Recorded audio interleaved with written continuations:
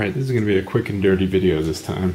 One of the things that was released with the Droid X a few weeks ago was the dock, and the dock is kind of nice because it puts your phone into this dock mode here, and it has this bar along the bottom that has some shortcuts you can use and some things along the side for screen brightness and whatnot, and it has the clock prominently featured in the middle there. The problem with the dock that was sold by Motorola is it's kind of expensive.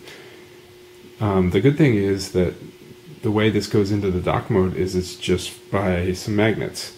So if you have a strong magnet or a Palm Touchstone, let's say you used to have a Palm Pre, or you can get one of these cheap, all you got to do is attach a little piece of metal. I just kind of duct tape this on here, so it's not too professional, but it's functional. You just tape that on so that the Droid X doesn't slip off it, and you just take your X and put it right on there. It goes right into the dock mode, and you can take it on and off. It'll put it right back into the dock mode, on and off.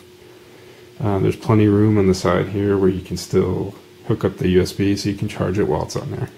But it's just a nice little display for the phone. So hopefully this helps somebody. Again, you don't have to use the Touchstone, but if you just have a strong magnet, you can use that too. For more reviews and tips and video tutorials, come visit us at learnfilms.com. Thanks.